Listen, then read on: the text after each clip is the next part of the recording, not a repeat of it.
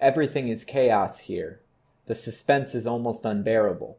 We are reduced to quarter rations and no coffee, and nobody can soldier without coffee. I'm Kyle Dalton. I work at the National Museum of Civil War Medicine, where I use my skills as a historian every day. And I love cooking.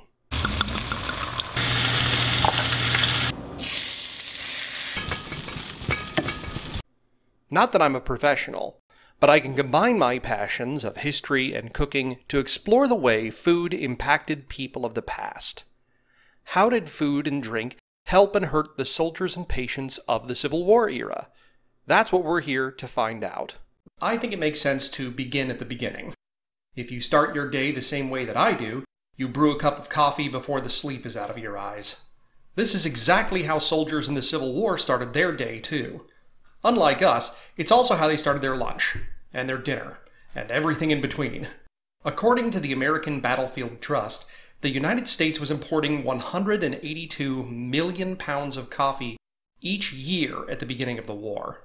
A mug or two a day might not be that bad for you, but soldiers during the Civil War were drinking a lot more than I do. The average American consumes 9 pounds of coffee per year. Yeah, I probably drink more than that, but Union soldiers were issued 36 pounds per year. Such gargantuan consumption led to gastrointestinal problems that probably exacerbated the most common affliction and cause of death for the entire war, dysentery. And it certainly contributed to sleep deprivation and caused anxiety. Despite the massive amounts of coffee available, people of the mid-19th century were always looking for ways to stretch it. For my first recipe, I'll be using the wildly popular Beeton's Book of Household Management, first published in London in 1861. Miss Beeton gives this recommendation on how to make a chicory-infused instant coffee.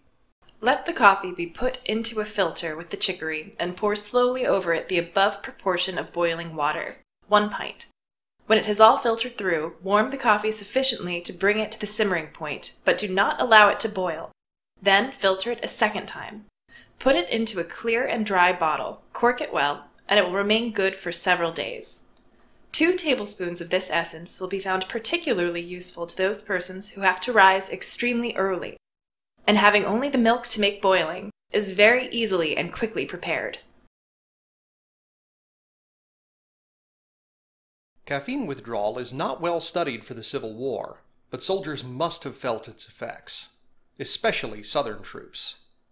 This was a problem because coffee was almost entirely imported. Coffee first came to the New World in the early 18th century, and by the Civil War, Brazil was the foremost exporter on Earth. From 1850 to 1950, Brazil produced more coffee than the rest of the world combined. This coffee was produced exclusively by slave labor. Brazil was the last nation in the New World to outlaw slavery, a full generation after the end of our Civil War. After the war, Brazil hosted a colony of refugee ex-Confederates, where Emperor Dom Pedro II encouraged them to recreate the slave labor cotton economy of the South. Despite the ideological difference, Union soldiers drank Brazilian coffee, and in huge quantities. Their blockade prevented Confederate soldiers from enjoying the same luxury. British observer Arthur Fremantle traveled throughout the Confederacy and followed rebel units in 1863. "We live principally on bacon and coffee. The loss of coffee afflicts the Confederates even more than the loss of spirits, and they exercise their ingenuity in devising substitutes, which are not generally very successful." In 1863, the same year that Fremantle made these observations, the blockade was tightening belts throughout the southern states. The Confederates got more creative with their substitutes. The author of the Confederate Receipt Book recommended this recipe with a readily available ingredient. Take sound, ripe acorns, wash them while in the shell, dry them, and parch them until they open. Take the shell off. Roast with a little bacon fat, and you will have a splendid cup of coffee. There is, of course, a problem with this recipe.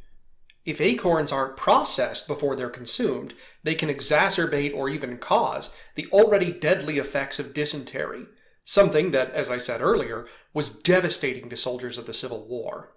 After removing the skins from the acorn nuts, we can leach the acorns by soaking them in water and squeezing them out an hour at a time. That should make them easier to drink and safer. Acorn coffee was not to everyone's taste. A reporter for the Albany, Georgia Patriot wrote in 1861 that the acorn need only be tried once to be discarded. This is probably because the acorns weren't being properly prepared. Instead, he recommended sweet potato coffee, insisting that when properly prepared, I defy anyone to detect the difference between it and a cup of pure Rio. To be fair, the recipe called for a little coffee to pull off the effect. Peel your potatoes and slice them rather thin. Dry them in the air or on a stove, then cut into pieces small enough to go into the coffee mill. Then grind it. 2 tablespoons full of ground coffee and 3 or 4 of ground potatoes will make 8 or 9 cups of coffee, clear, pure, and well tasted.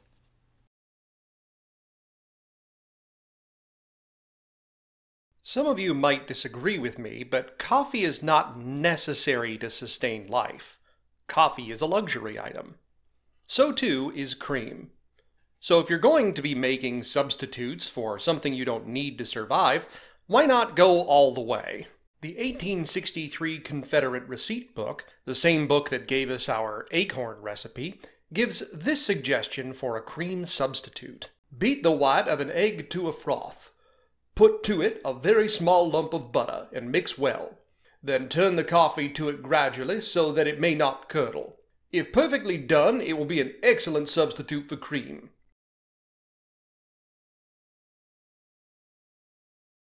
Now it's time to find out how these all stack up. I challenged my girlfriend Emily Hubner to a blind taste test, and in the interest of fairness, I'll be trying them as well. You seem a little nervous. I'm a little nervous. I've been seeing you put these together. And what do you know about what you're doing today? I know that these are Civil War coffee substitutes and stretchers. I know one of them involves some artificial creamer made with egg whites and something else. So, all right, how you feeling? A little nervous. Unlike you, I actually saw what went into making this, so I'm a little concerned about some of them. The process was kind of gross for a couple of these. Which one are you most concerned about? The acorn, honestly. The acorn one, like the process of making it was so involved, and every step of the way I was like, I don't know if this is going to work. So we'll see. We'll see what happens. So just to give you an idea of what's happening, the cup on your right, the one with our logo on it, that's just regular coffee. That's just coffee I got at the grocery store. Okay. The rest of these are mystery brews. Okay. And I want you, as you taste them, to tell me your thoughts. What does it taste like? Do you like it? Do you not like it? What's the texture like? Do you think you can do that for me? Yeah. Yep, I think you can. Cool. All right, let's get started. So let's start with the control, just the regular grocery store coffee. It's not as good as the stuff we usually get, so I'd like to hear your opinions on it. Okay.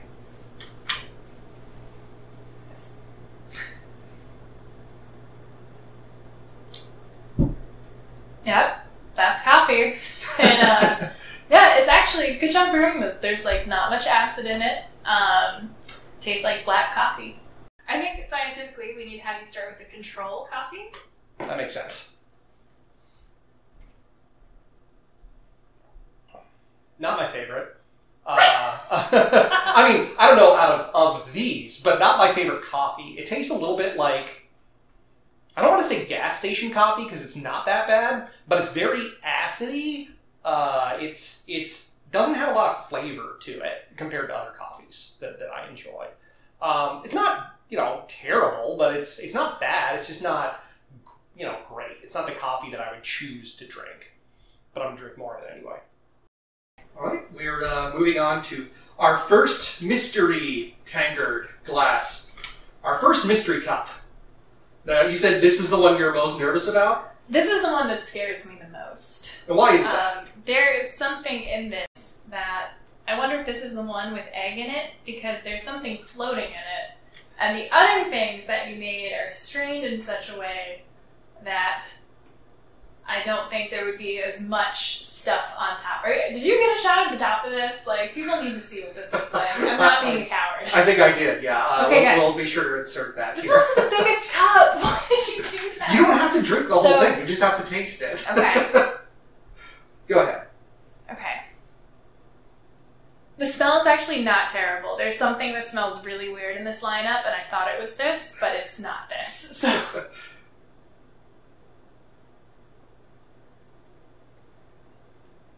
Totally mild. Doesn't taste like much. Tastes vaguely of coffee. Doesn't taste bad. I would strain it of whatever is floating in it, but it wouldn't be a favorite. But, you know, if it were at a meeting with donuts and coffee, I would probably drink the coffee. Do you have... So you have a guess on which one this is? I no longer think it's the egg one. Unless... Did you add the eggs just to regular coffee? The cream substitute just to regular coffee? That is the cream substitute, you're right. That's the cream substitute. I got it! I got regular it. coffee? Yes, okay. It tastes like regular coffee plus some weird stuff. This is basically like keto coffee. So if someone told you that there was cream in that, would you believe them? I would think it's some sort of weird oil-based creamer. All right. So this is the substitute. It looks atrocious. This looks like a Florida swamp. And I don't know why anybody would willingly ingest this, so let's go. You did set the task for yourself. The taste is actually not that bad. Like, it's milder than the regular coffee, which is weird to me. I don't know if that's the butter that's in there. The texture is super weird. The texture is, you can tell that there's egg in there. It's not fun. But the taste isn't that bad, actually. It just looks like hell. But yeah, I mean, I could and would drink it. It's just weird. Would you prefer it to no fake creamer in the coffee? Or would you just prefer to just drink it black? I think that depends on the coffee. With this coffee, I would prefer this creamer. Huh. Yeah, it does take away a lot of the like hard-hitting kind of acidity that comes with this coffee. So yeah, I would say that this improves that one. Not visually, but it does improve it. So yeah, I'd say it's better than no cream for some coffees. For this one, definitely. All right, let's move on to the copper cup. Okay. What are your thoughts on that, just from the look of it? This one is white, which is interesting. I don't remember you talking about making anything that would create this color, I thought, unless you've been keeping it a secret from me. And so, yeah, this cup is very hot. Oh, this one has a bit of a weird smell. I don't love the smell of the aroma. So let's go.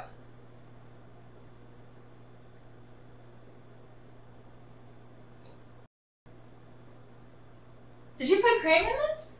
It tastes milky. It is very milky, yeah. Do you have a guess on what that one would be?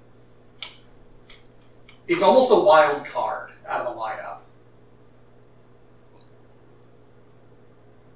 There's so much milk flavor in this that it's really hard to get it. I think it might be a little bit savory. This might be the one that includes bacon roasted chicory. It does include chicory. This is the essence of coffee. Okay. The instructions called specifically for it to be made with milk. Okay. So, I when I started pouring it in, I thought, wow, that's weird. Like, there's barely any essence of coffee in this. This is kind of a latte, what you've made here. All right. Let's try the essence of coffee.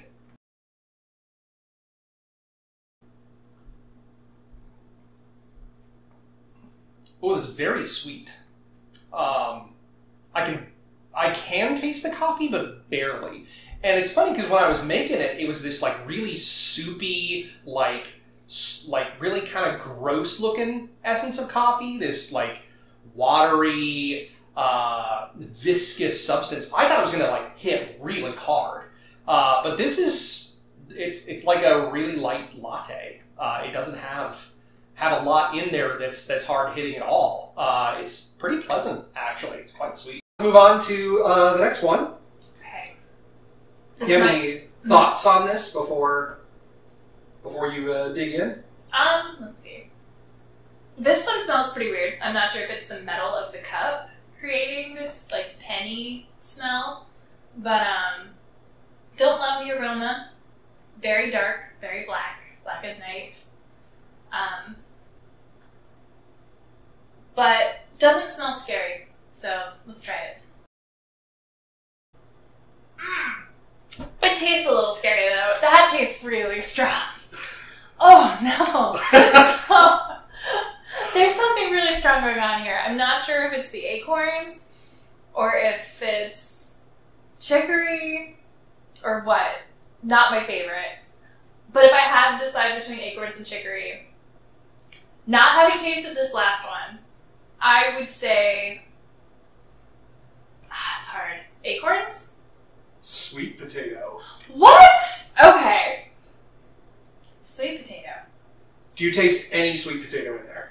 My cringe might have been the sweetness from the sweet potato. Okay, let's try this again. It's really sweet. You don't have to keep drinking it. Oh no. It's a little acrid. Time for the sweet potato. I'm a little scared of this one. Oh, that's terrible. That is bad coffee. You can smell the sweet potato. The aroma isn't that bad. It actually smells kind of nice, but it's not good coffee. This is terrible. I'll remind you of what you said during the coffee live stream. Oh man, yeah, those are the chickens coming home to roost. Well, maybe not, because I haven't tried the acorn yet, and the acorn was pretty scary to make. But yes, I would never willingly drink this coffee. It's pretty bad. Alright. It smells bacony.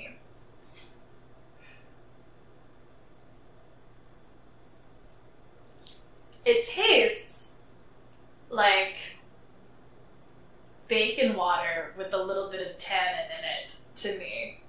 It doesn't taste like coffee at all to me. It would have to be maybe even hotter than it is right now. But yeah, I'm not getting a coffee vibe from this. Now, you may have guessed from just the process of elimination, but what do you think? Which one do you think this is? It's whatever you did with bacon grease, for sure. That is the acorn coffee. Very mild, not great, but tastes watery. Acorn coffee.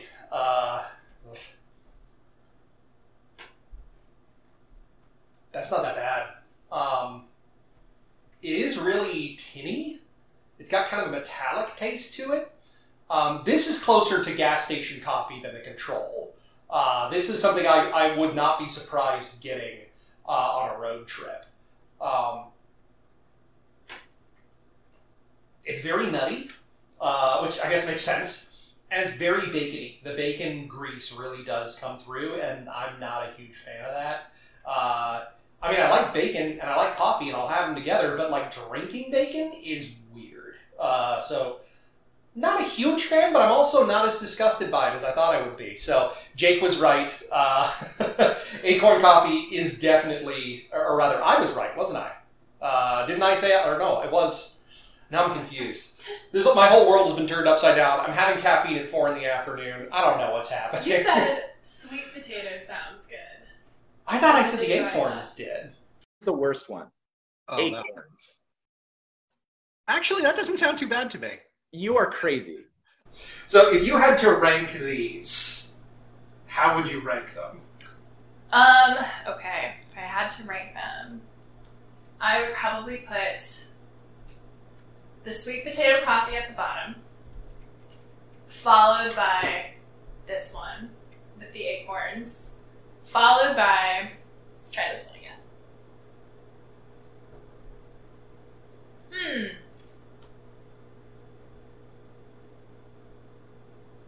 Followed by this one.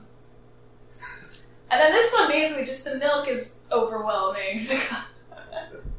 So, which is good. It's to its credit. Followed by the modern coffee. So you would take straight coffee over any of these? This one might edge it out some days. If I didn't know that it was a substitute for something, it honestly just tastes like a milky coffee drink to me. Well, thank you very much. You're welcome. Yeah, so how would you rank these?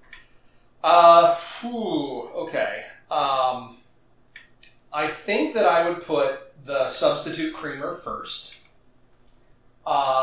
Then I think the essence of coffee with milk was actually pretty good.